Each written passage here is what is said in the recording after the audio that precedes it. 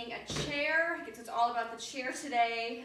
We're going to do some standing leg work, and I'm going to incorporate some ballet moves to really lengthen the legs and especially work on the glutes and hamstrings, okay?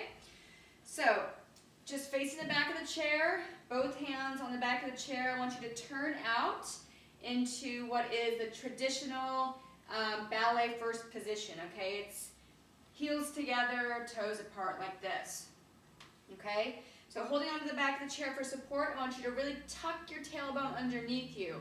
Really exaggerate the tuck.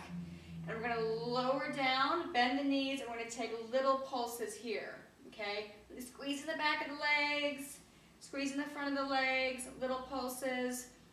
Okay, now we're going to take it out to the wide position, staying in a turnout, tuck the tailbone, and little pulses a little bit lower. So really take it low. You should feel this in the back of your legs into your glutes.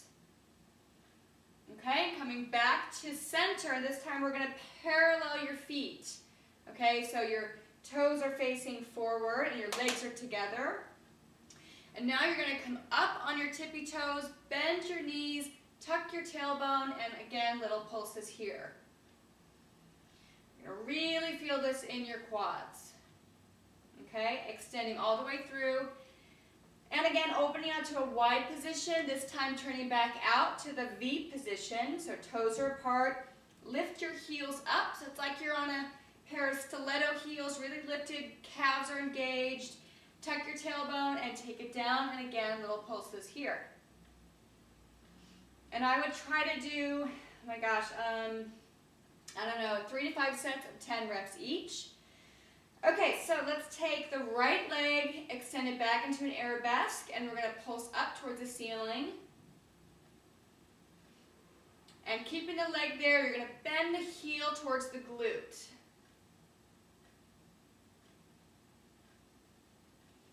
Okay, and switching legs, so you're slightly folded forward. Extend the opposite leg up, little pulses. Okay, and heel towards your glute.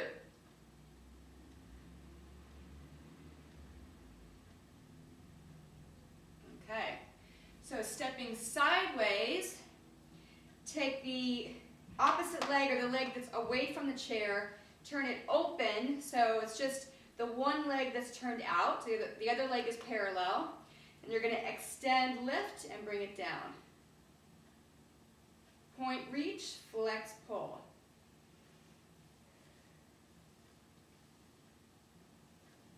Okay, and of course you could repeat that on the other leg. Okay guys, there's some more leg work for you, and again, just any dining room table chair, anything you have at home will work, and practice that. 10 reps each, 3 to 5 sets, a couple days a week, and you're going to see your quads especially get really strong and long and lean. All right, that's it. See you soon, guys. Bye.